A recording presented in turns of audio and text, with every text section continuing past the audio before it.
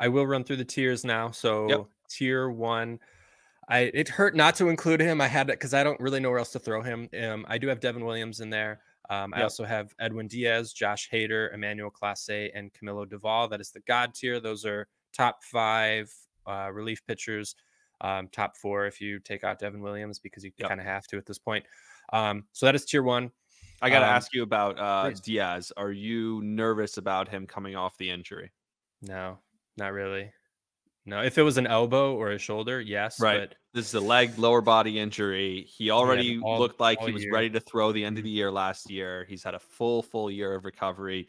And he's And looked good this looks spring. good. Yeah, Yep. he looks good. Yeah, I and mean, I saw Josh Hader hasn't looked good in spring. So again, we value spring when we want to, and we devalue it when we don't want to. It's just how we do it. We make up our own rules, right?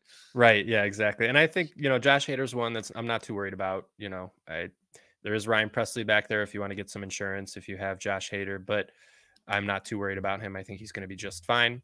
Um, Moving on to the second tier, this is kind of the solid RP1. And I have Raisel Iglesias here, as well as Jordan Romano, David Bednar, and Alexis Diaz. Now, I could have potentially moved up Romano and Bednar if they weren't injured.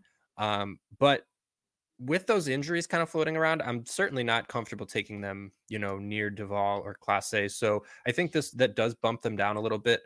And Alexis Diaz, you know how much I love my Reds guys, brother of Edwin Diaz, so could potentially return quite a bit And of value there. potential trade piece, I think. If a team's doing really well, the Reds are out of it.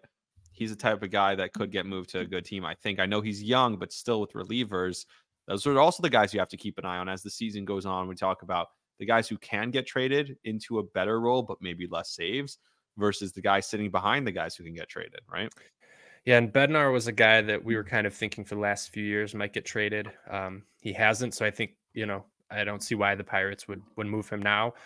And the Reds, for as much as we've talked about how good they are, it looks like a third of their starting lineup now is going to start the year, either on PED suspension or on the injured list. So they've taken a couple hits. So they're going to have quite a ways to bounce back. Major League Baseball with the positive PR hits, just one after the other.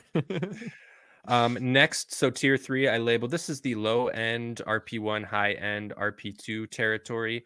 You feel good if one of these guys is your RP1, but I'd like to double tap here and end up with two of these guys or something like that. And so in this tier, I have Paul Sewald, Andres Munoz, Pete Fairbanks, Evan Phillips, Ryan Housley, Tanner Scott, Clay Holmes, Craig Kimbrell, and Adbert Alzolay. Quite a I'm a bunch of proud names on owner, there. by the way, of Paul Sewald. Thank you. Good Yep. choice. Yep. Paul Sewald's been phenomenal for the last 3 years. Yeah. Can't hate on that. I think he's a good underrated guy. I don't know.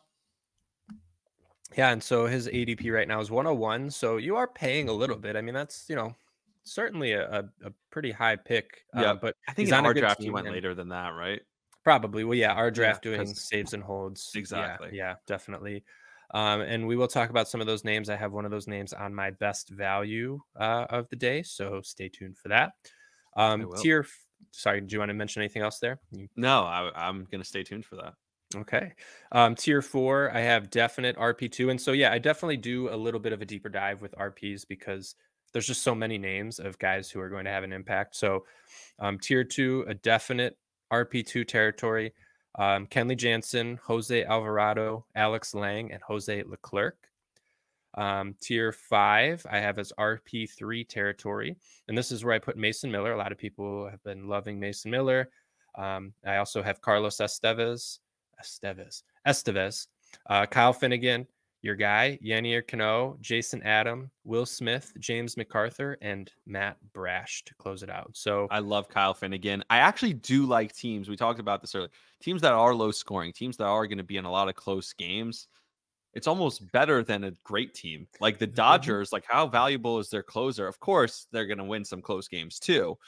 But the Dodgers might just smash everyone, right, and score a million runs, and you're not going to get as many save opportunities. Whereas we talked about like the Arizona Diamondbacks and Sewald, right? Like he'll have a bunch of save opportunities, right?